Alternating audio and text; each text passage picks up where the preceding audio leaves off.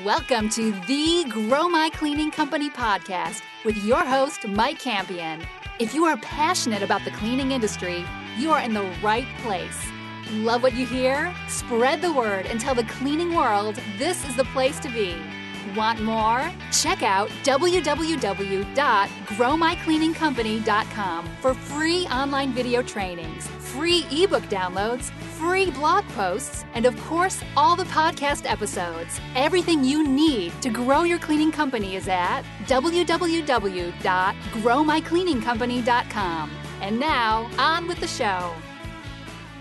Welcome to the Grow My Cleaning Company podcast. We coach owners of cleaning companies all the time on anything and everything you need to grow your cleaning company. If that's you, if you're committed to growing your cleaning company, go to growmycleaningcompany.com. You will find everything you need to get the cleaning company you've always wanted. If you want to be a guest on the show, if you've got any questions you'd like us to answer on the show, feedback, any of that good stuff, you can email our producer, Natalie, at nat@growmycleaningcompany.com, or just give us a call, 480-648-5149. You can apply to be on the show. Give us some feedback. We love hearing from you, Cleaning Nation. That said, today we're chatting with Teresa Gaskins from You are a mouthful, sister. Teresa Gaskins from Gaskins Cleaning Services. Gaskins Cleaning Services serves the Seattle, Puget Sound, Washington area with both residential and commercial cleaning services. If you want to reach out to Teresa, you can get a hold of her at www.gaskinscleaningservices.com. Teresa, so glad to have you. Say hello to Cleaning Nation. Hello, everybody. Thank you, Mike, so much for having me on today. My pleasure. And I would love to, we got to chat a little bit before we hit record, so I got to know you, but I'd love to have Cleaning Nation get a chance to get to know you a little better. Why don't you tell us a little bit about, do you have a husband, kids, dog, goldfish? Where do you live? What do you do for fun? Give us a little bit of the life and times of the Gaskins clan. Yeah, well, I've been doing this since 1996, so it's been a long time. I am actually single, and I have animals. I love animals, and when I'm not working, I like to go camping. And I live in Seattle, Washington. Beautiful. What kind of animals you got? I'm a big nerd when it comes to pets. Well, I have little dogs, and then I have 2 cats and a bird. So single, but with a house full, it sounds like. Yes. Well, I have a boyfriend, but not married. Okay, fantastic. Or fantastic, or I'm sorry, depending on the fellow. No, it's great. It's fantastic. It's a great relationship. Yeah. All right. Well, cool. Congratulations on that. So how did you get into the cleaning business, young lady?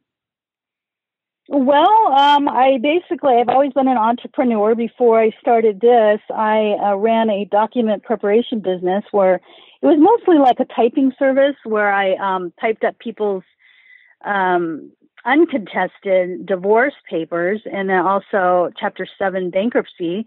And then I would file them with the courts. And then also I did a little bit of process serving. And I found that really wasn't a repeat enough business for me. It was very slow, just not enough income. And so then I got a job with another cleaning service and tried that out for a while, wanted to learn how the business ran, how they did it, and just didn't like the way they were running it. They were going in a team of like 3 and in and out of 4 houses a day, and it wasn't really personal. So I wanted to start my own and make it kind of personal. So now I have a family and friends type business. Okay, awesome. That's a cool. I think you may be the first process server turned cleaning company owner we've had on the show. So congratulations for that honor. Thank you. All right. Well, that said, let's see if we can't help you get where you want to go a little faster. How can I help you today? Well, I'm the owner, but I'm also one of the cleaners going out to, residential houses Monday through Friday, and then cleaning small offices on Sunday. And, I have other employees. We have like 5 and under employees, but I want to transition out of being one of the cleaners to running my business. I mean, even though I run my business and I'm the cleaner, it's very difficult, very time consuming. And so basically I'm just want to know how to transition. I'm a little bit scared to do that because a lot of my customers know me. They know my face when I go in there. Most customers are home. Some aren't. So that's fine. But, and then, also I'm worried about can I afford it? Because the income that I'm making now by being the cleaner would go down, at first while I get another, employee, and then grow it from there.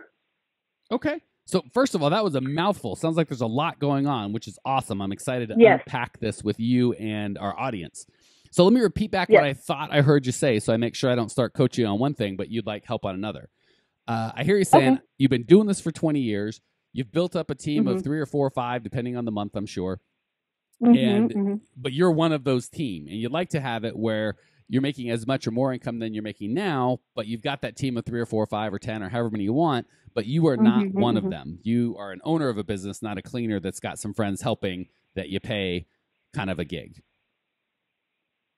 Yeah, they're all employees. I mean, it's not like this is a real business.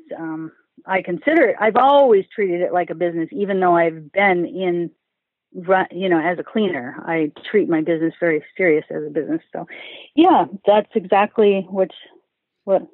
Okay, and that's that's a key distinction I want to make. I totally get what you're saying. Like, I don't want me and a bunch of friends. I want to be a real business, but I got to encourage you. If you're a mechanic and you're turning wrenches, or you quote unquote own a hair salon and you're cutting hair, you are not a business owner. You're self-employed, and you've got some help and some other things.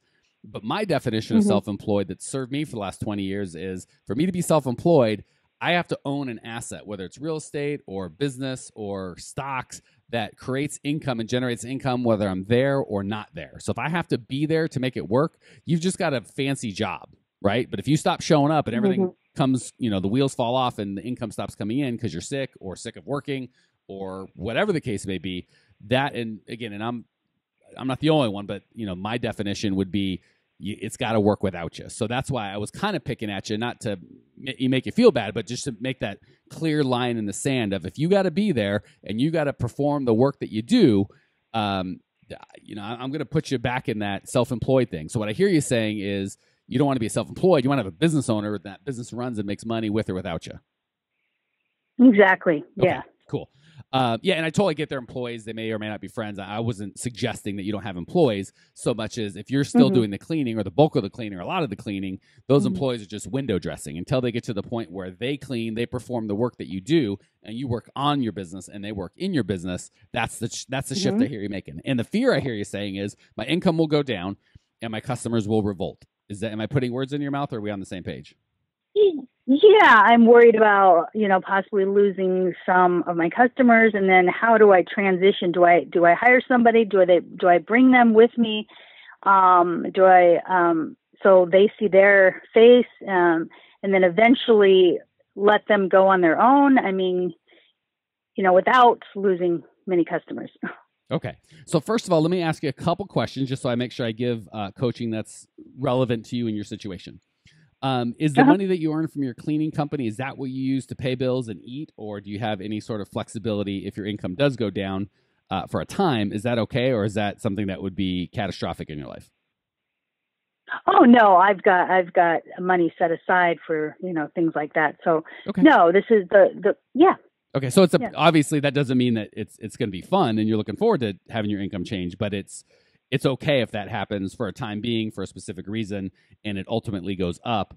That's something that wouldn't bring pain and suffering to your life, just maybe a little bit of discomfort. Right. Okay, good. So there's a couple issues. The first issue is and I get this all the time, so please don't hear me beating you up or saying, man, everyone else is so smart and you're missing it, sister, because that's not the case. This is very common. That's okay. Okay. I get that a lot, which is people get into their business and that's why I always start with, how'd you get in? Because they just wander in and they don't really know what it is exactly that they want or why they're in this business or what goals how they want this business to serve their life. Or if they do, they forget really quickly when people are yelling at them and they got bills to pay and your kind of day-to-day life interrupts. So that's why I'm so passionate about this coaching, whether it's on the podcast or what I do, with my private customers, is it's that encouragement and that ability to take a step back and go, let's really check out what this business is about. So let me just set a foundation and then I'll answer your question. The foundation is, and I probably give this speech once a week, and I don't even know if I've given it on the podcast yet. So I'm glad that you asked this question. The foundation always has to be, this business is here to serve you. Your customers are there to serve the business, and the business serves you. If and when it stops serving you and you're serving it, which I get all the time, people are like, I don't have a life. I don't have I'm miserable. This thing just, and I'm not saying that's you, but we get that. We got a problem. So right from the foundation, those customers, if they have to have you, but that's not what you want, they got to go. That's okay. And I'm not saying we're going to fire them or we're going to try and make them go, but if and when they do, because that's absolutely a deal breaker for them, that's fine, right? Because we've got to start with, why did you get in this business and what do you want this business to do with you? So let's do that. Tell me a little bit about perfect world, what your cleaning business, if I just gave you a magic wand and said, wave it, Teresa, this thing is whatever you want, what would that look like? How would this business serve you? What would you do? How many hours would you work? What would you be doing? Tell me a little bit about that, and then we'll figure out a way to create that for real. Well, I think it would be where I would not be a cleaner, and I would be able to put more time into growing my business, getting more customers, hiring more people, just making a little bit bigger. Okay. So it sounds like what you want to do is you're not interested in cleaning. You're cleaning. And again, I'm going to put a lot of words into your mouth so you can either say, yes, that's it. Or if I miss the mark, then we can correct course. But I hear you saying you don't really want to clean. You feel like you have to clean so your customers don't revolt and you can continue the money that you're making. But you have a strong preference to understanding that you can't make real money cleaning. You can only make real money selling customers and getting accounts and creating systems and really building an actual business. That's correct, because I've been doing it for 19 years and it's time for a break. Oh my, it was time for a break 5 years ago or 15 years ago, sister. I know. Okay. Mm-hmm. So that's the reason I started there, is that's the first thing, right? Because there's got to be that commitment to, I don't want to do this anymore. Because I'll tell you, it's easier for the first month to just do what you've done, right? It's harder to kind of make that change and step out and take a little bit of a risk emotionally and kind of step out of your safe spot of, I know I can do what I'm doing right now and it's working. It's kind of that fear of the unknown. So I've got to make sure that before I start telling you how to do it, that you're like, yeah, I'm committed. And if things change a little and if the income goes up or down or the customers, some feathers get ruffled, that's okay. Because I think so far I've been hearing the purpose of this business is to make your customers happy and they have to be happy. And whatever that costs, if that means you have to work, then you'll work. And we need to change that from, no, the purpose of this business is to give you freedom. And, there's obviously hundreds, if not thousands of people out there owning cleaning companies that don't have to work in them every day. So it's possible. It's just a matter of saying this is a priority and a commitment, and I'm going to do things differently if that's what it takes to get to that point in my life. So I just want to make sure we're all on the same page with that before I start giving you all sorts of crazy things to do. Yep, that's exactly. Okay, cool. So the first thing is we got to get that customer head trash out of, that's just made up stuff, right? Oh my gosh, if I leave, the customers are going to hate me. Maybe they will, maybe they won't. 9 times out of 10, it's fear is the problem and it's not a reality. But we got to get you to the point mentally where you just don't care. You say, hey, my goal, I've been for 20 years, I've been a cleaner and I've got some other cleaners around me, but it's enough. I got to be a business owner and I'll do whatever it takes. And if I have to burn this job I've got to the ground to rise up a business that I own that works independently of me, then that's what I'll do. And I don't think we're going to have to do that, but I need to get you that place where you're okay with that. If and when someone does freak out or give you emotional consequences or quit or whatever, you go, fine, I don't care. The goal wasn't to clean this chick's house until I die, or this man or whoever your customer's house till I die. The goal is to build a business, and you got to break a couple eggs and make an omelet. That's how it goes. So if you got to be kind of from today on go, I'll burn that thing to the ground. I'll never again clean a toilet, and whatever that costs, I'll pay the price. And I'm being really dramatic. It won't cost that much, but I want you to be in that space so the fear doesn't stop you from doing anything. Is that okay? Oh, I hear what you're saying. Okay. So the biggest thing, and I've used this example a couple times, but it's huge. The last business I had was a car dealership. And we had, detailers and lot attendants and mechanics and salespeople and finance people and, just there's people running around everywhere. And the example I like to use is the thing that always ran the best that I never had to worry about was the auto repair shop. Because the last guy you want working on your car is me. I will break myself and your car and maybe injure others around me. It's a bad scene. But I never had a problem with that because I never was tempted if someone came in and they need their oil change or their brakes done or their tire, whatever, or we bought a car that needed, any sort of repair that needed, we had 100 cars running around. So there's a lot of cars getting repaired. I never had to worry about, well, I better go out there and do it, right? Because I knew that I couldn't. So I was forced to hire people to do that. And before that, I had a construction company. Again, last thing you want to do is give me power tools, for crying out loud. So if you're a Michael Gerber fan, the E-Myth, he talks about the worst thing for a mechanic to do is open a auto repair shop, because he's going to think that's the job, that's the work, is repairing cars, or a barber to open a barber shop, because he's going to think that's the job. A business owner wants to do something he can't do, so he's forced to be a true business owner. The one problem with cleaning is a lot of people get into it because we figure I can do that, right? I can't rebuild the transmission, and I can't legally do this guy's taxes, so I can't open those businesses, but I can clean, so I'll open a cleaning company. The problem is we start off handicapped right off the bat because we've got this perfect employee always at the ready that will never, call in sick or not show up at the last minute or curse at a customer or do anything wrong. So we come to depend on that employee, which is a problem, because when that employee wants to go take a vacation or not work for a second, we're stuck because it's us, right? And then if that employee is busy building a business, he can't ever be building a business because he or she's constantly cleaning and doing that sort of stuff. So we've got to move that mind shift of, I'm not in the business of cleaning. I'm in the business of attracting and managing cleaning customers and fulfilling that, right? So your job moves from, I'm a cleaner, to I create systems that attract customers, and I create systems that attract prospective employees, and I manage those customers' employees in such a way that creates a profit that I keep. And I'm going so fast, but does that all make sense? Oh, yeah, it makes perfect sense. Okay, so half of it, actually probably 70, 80% of it is just deciding, I'll never clean again. And again, I'm not saying you do that tomorrow, but you decide today, 30 days from now, 15 days from now, 45 days from now will be the last time I clean, and you start planning.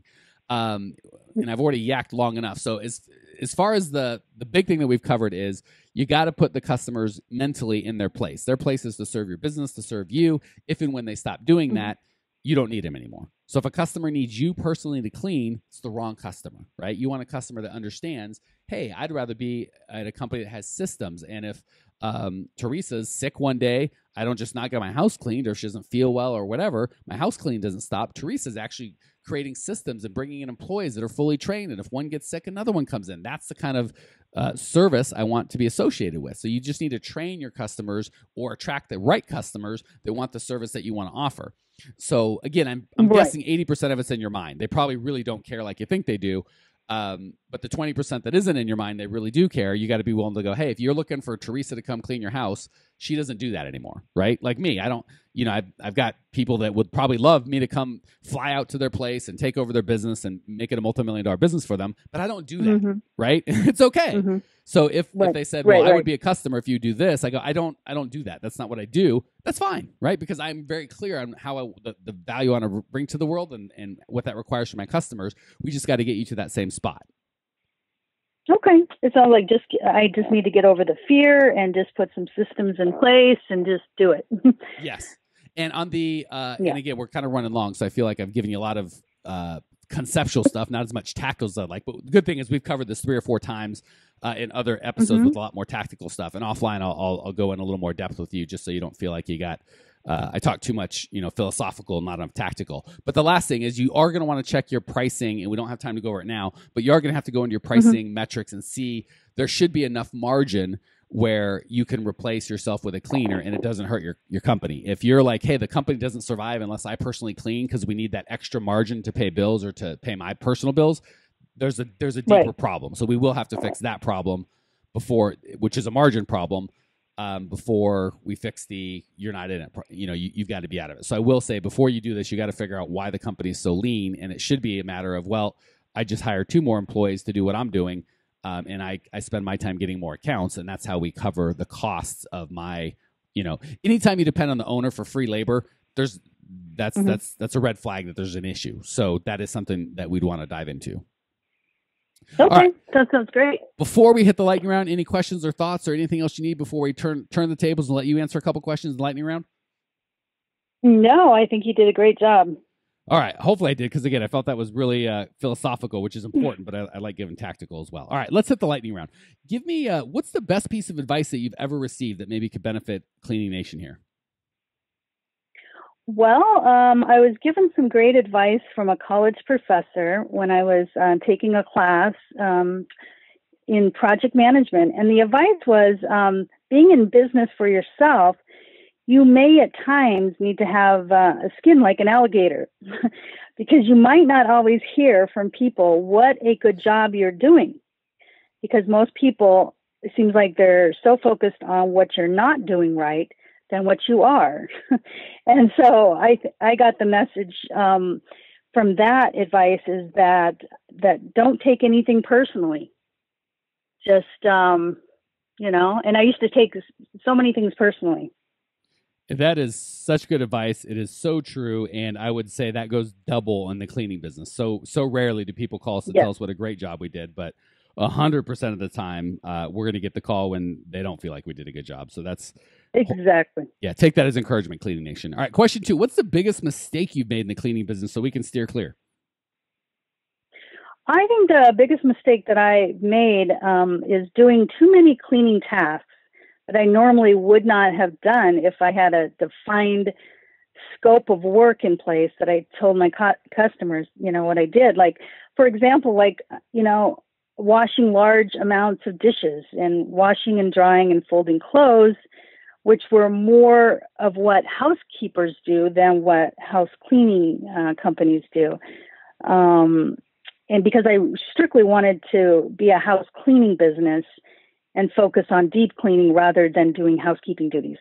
And so when my customers asked me to do all these things, I just did it, That will eat your lunch faster than a lot of things in the cleaning business. Yeah. All right, great feedback. Exactly. Last question. Yeah. What is one thing owners of cleaning companies, our audience, can put into practice today that will improve their life or their business? I think that would be making sure that you're making your business fun and a place that your employees want to work at. I mean, in the cleaning business, it's so important to change up the routine within your teams. I would say maybe on a weekly basis so that they're not doing the same task over and over where their jobs could get stale or boring, by going to the same customer's house on a continuing basis. Like if one of your employees always cleans the bathroom, have them maybe switch and clean the kitchen or the floors by rotating, duties. So many times we go into the same place every single week or every 2 weeks and we do the same tasks, and it could, you gotta have fun, otherwise it's just going to get so boring.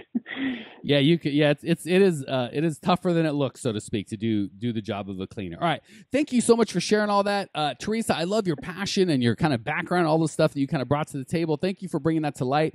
I appreciate you. I know Cleaning Nation appreciates you. If you want to check out Teresa's show notes page and discover everything you need to grow your cleaning company, you can get it all at growmycleaningcompany.com. Leave your questions, your comments, your remarks. I will see you there. Congratulations! You are now 16% smarter. Still can't get enough cleaning goodness? Go to www.growmycleaningcompany.com for more of the good stuff. Ever want to be rich and famous? Owners of cleaning companies as well as industry experts can apply to be featured on the show by emailing our producer Natalie at support@growmycleaningcompany.com. Until then, don't miss out on all the latest cleaning industry lovin' at www.growmycleaningcompany.com. Check it out now.